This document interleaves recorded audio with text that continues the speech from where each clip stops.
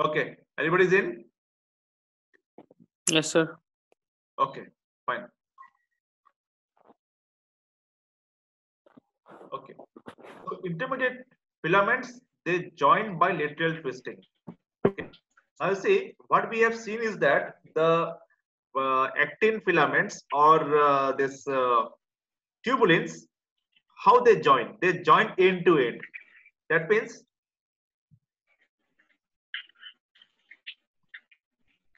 see, in case of actin filaments or the tubulin, I mean to say the microtubules, there what happens? The subunits they just bind end to end. They'll bind end to end. Okay, one will bind one, then the second will come, third will come like this. So they bind end to end. But in this case, the subunits they are not globular. They are fibrous. They are like a fibers. So how they bind? So they will bind in twisting. That means just like DNA. The two strands of the DNA they bind around each other. Similarly, here the two strands, or I mean two fibers of the intermediate filaments, the subunits, they will just bind by twisting among themselves. So I'm going to show you here.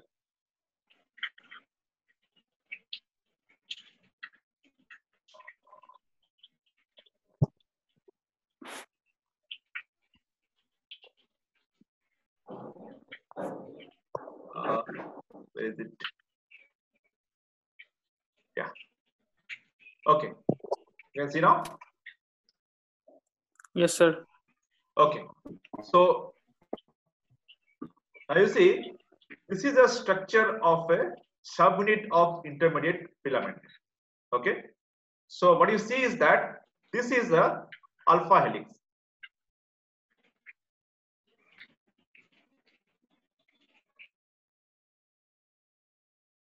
This is a alpha helix. Okay. So then, and you know that every protein they have got two ends. One is called, this one is called Mm. N-terminal end. Okay. Mm. And this is carboxy terminal, or it is called C-terminal end. Okay. Mm. So this is one subunit. Now, how the second subunit will bind? See here, the second subunit will not join here in the end, as a C or N. It is not like that. The second subunit, it will form a twist. Okay, they will wind around themselves. So it is called coiled coil dimer. Because why it is called coiled coil? Because the subunit itself is coiled. What is alpha helix? Alpha helix is a kind of coil. So this particular subunit, it is already in the coil form. Okay. So now the second subunit, it forms a coil around each other. So that's why it is called coiled coil. That means the subunits themselves are coiled.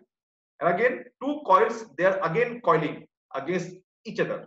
So we call it coiled coil dimer. Okay.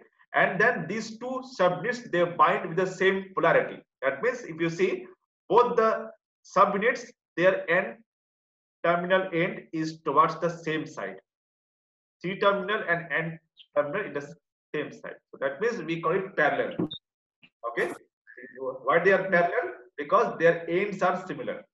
Both the subunits, their C terminal ends are in the same direction, and the N terminal end are in same direction. Okay. Now, Mm. this kind of dimer. Okay. One more coil dimer. It comes to make a tetramer.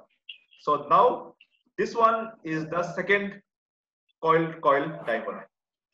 This is the first one. They will go and bind. Now they bind in a staggered manner. Staggered means what you find is that first thing is that these tetramer, okay, you find that in case of this particular dimer, the N terminal is towards this side, C terminal is towards this side. But in case of this particular dimer, what you find is that C terminal is towards this side, okay, and N terminal is towards this side. So that means these two dimers are anti-parallel, okay, because their C terminal ends are in the different or in the opposite direction. Number one. Number two, it is called what it is said here, staggered tetramer. Staggered means this C terminal end, it is if it is present over here, we call it tetramer. But you see the C terminal end is present over here at this position, not here. Not here, it is present here. That is why it is called staggered tetramer of two coil dimers. Okay, fine. So first stage is this is the first stage. Second stage, not sorry, this is the first stage where two subunits they bind by coiling around each other. We call it coil dimer. Then similarly, two numbers of coil dimer they bind, okay, but in the staggered manner. Okay, fine. So and then staggered and anti-parallel manner. So here the two things are there. One is staggered manner, one is the anti-parallel manner. Okay. Then so these are the two. Okay. Then thereafter, the next step is that two tetramers packed together. Now this is one. So this is as a whole. This is one tetramer.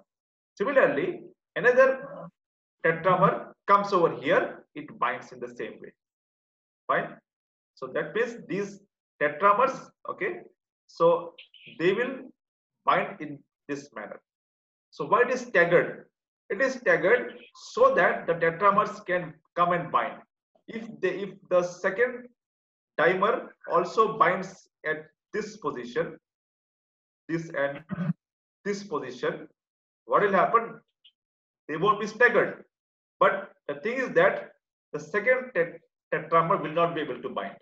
So second tetramer, what will happen? One part of the second tetramer will bind at this position, okay, and from this side another tetramer will bind at this position, okay. So here it is showing that these two tetramers they have packed together, okay. Then similarly, this kind of this if two tetramers they have bound means now it is a kind of octamer. Then 8 tetramers, okay, they form a rope like filament, okay. Then this makes a one microfilament. I mean, sorry, it makes a one intermediate filament. So generally the intermediate filament they used to have the diameter of 10 nanometer. Okay, fine. So this kind of intermediate.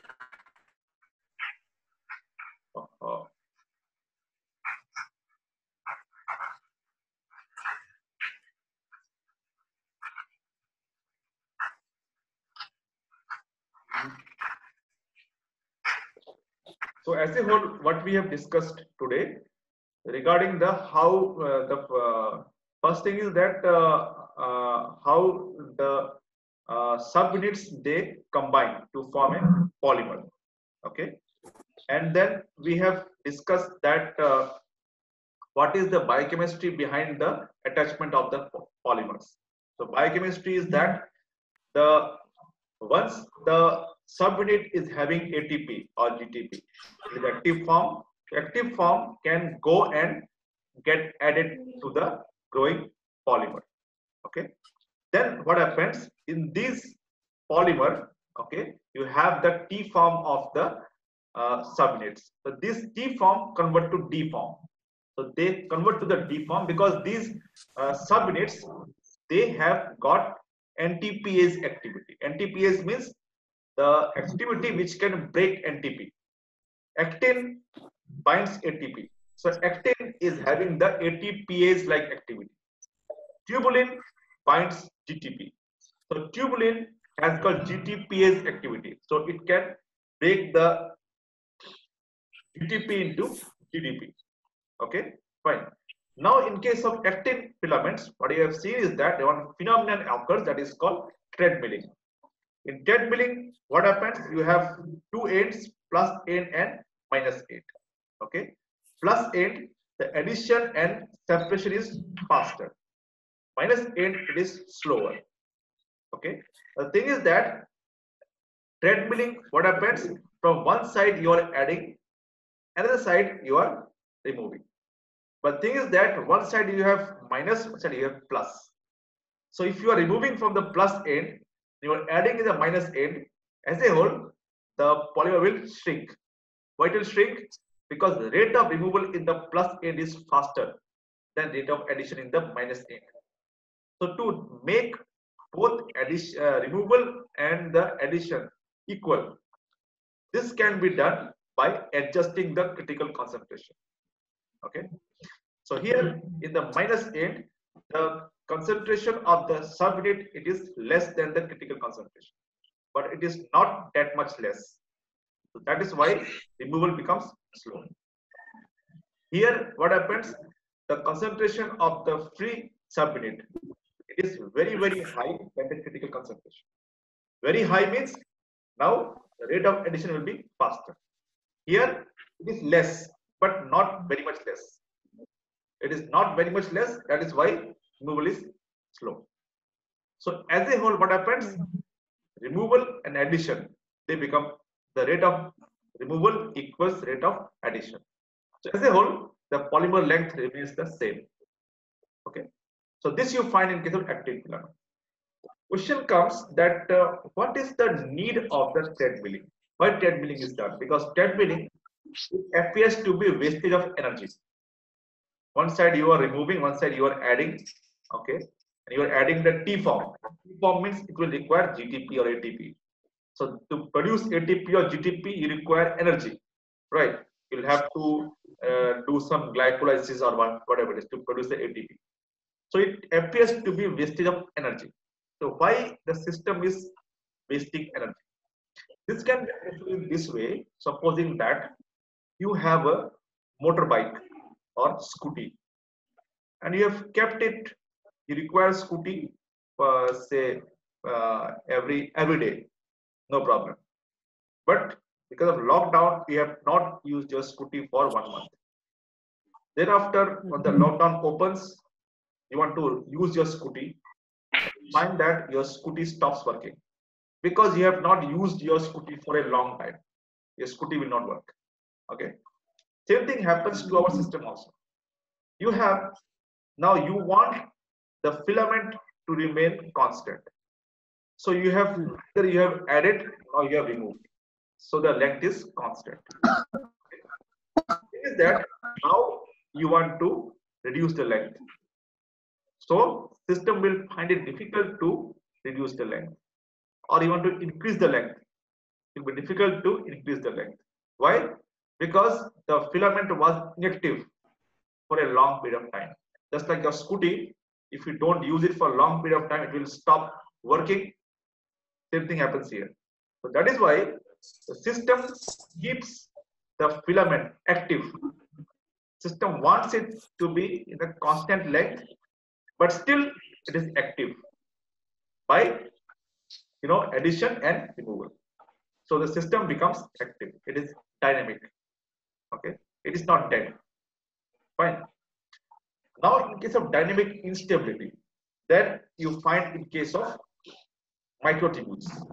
Microtubules, what happens? They constantly increase and decrease their length. When they increase the length, we call it growth. When they decrease the length, we call it shrinkage. And we use one term, if you read in that book, you'll find rescue and catastrophe. Catastrophe means once the length decreases. Rescue means when it increases. Okay. So now if you want to increase the length, what you will do? To increase the length, you will have to increase the rate of addition of the subunit. Now what subunit you are adding? T subunit. Okay. And the D form, it starts getting removed. Okay. So what you will do, you will prevent hydrolysis of the T form to D form. If you prevent the breakdown of ATP or GTP, so what will happen? The removal will be slow. Okay. But it is not that in the dynamic stability, when there is a growth, there is no removal at all. No.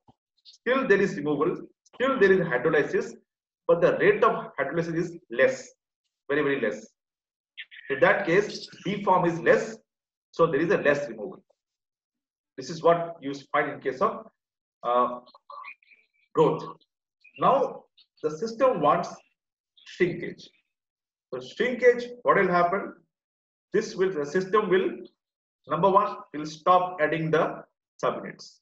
Number two, it will accelerate hydrolysis of GTP over there. Excuse me.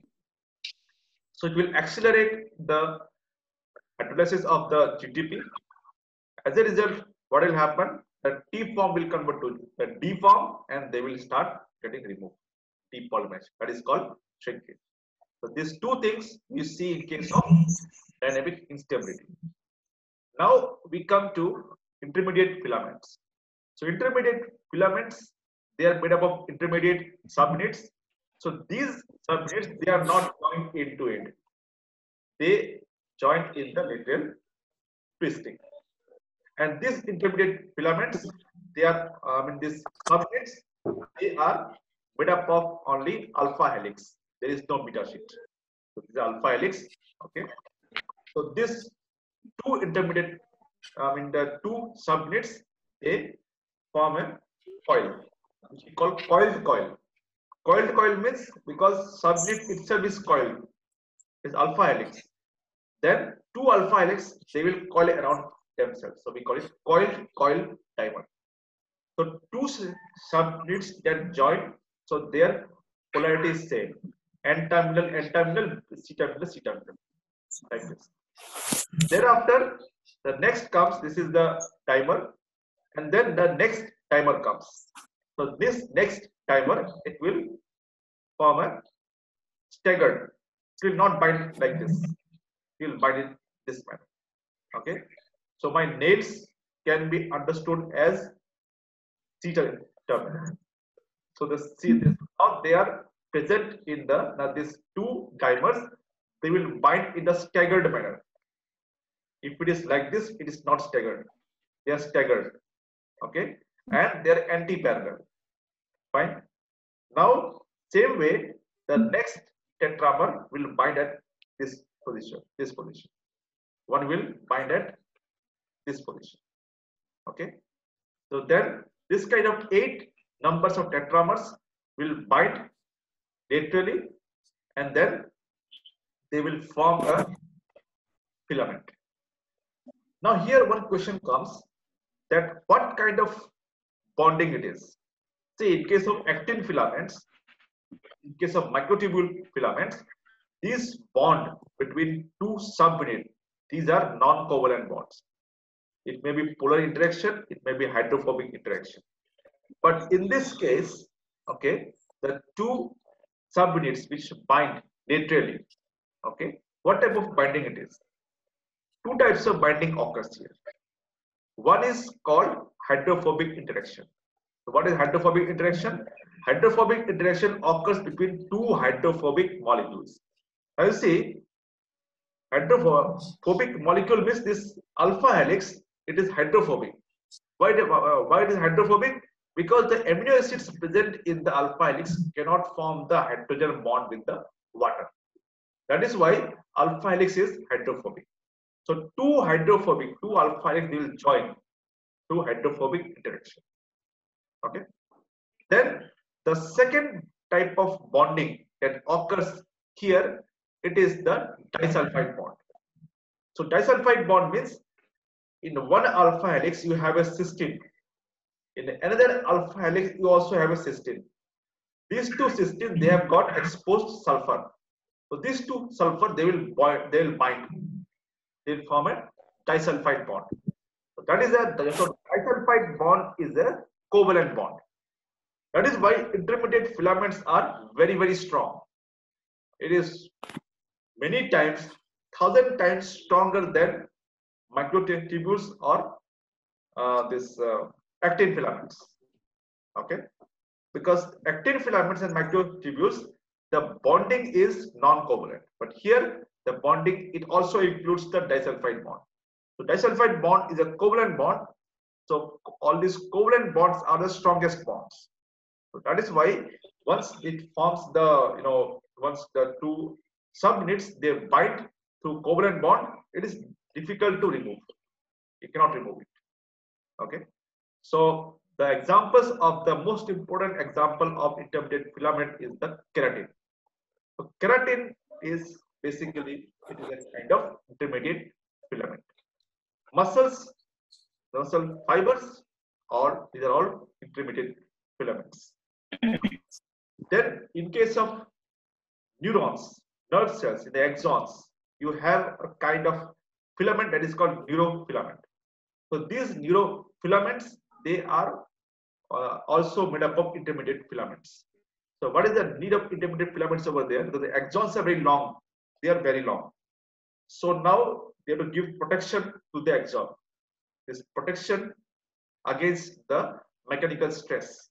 So it is given by the intermediate filament. Okay. So do you have any question?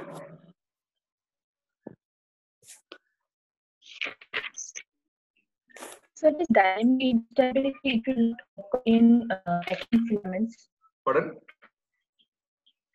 The dynamic instability. Yeah. It is said that it occurs in microtubules, but it will not occur in actin filaments also. Yeah. In actin filaments, it occurs, but rarely.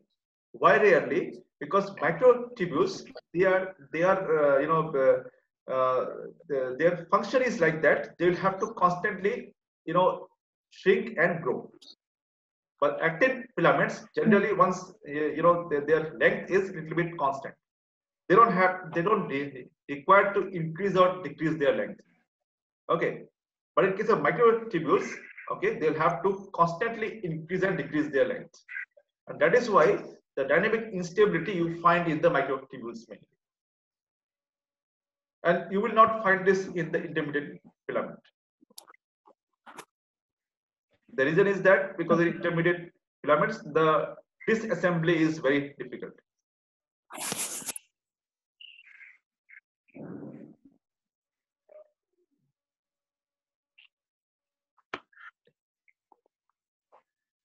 Okay.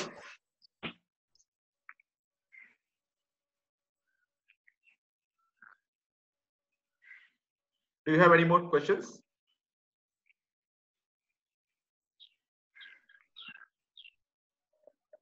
No, sir. Okay. So Okay. what you can do is that for next class we'll meet on Monday. Okay. And Okay, sir. so now onwards, what I'll do once I'll set the class. So you will get one email. Okay. So in your email, just Yes, sir. click yes. Okay. That's your do. Just click the yes Okay. button. So this will be added to your calendar. So this will synchronize my time with your time. Okay. Because Okay, sir. your watch may be gaining, my watch may be losing. So all these things will be taken care by this way. Okay. Fine.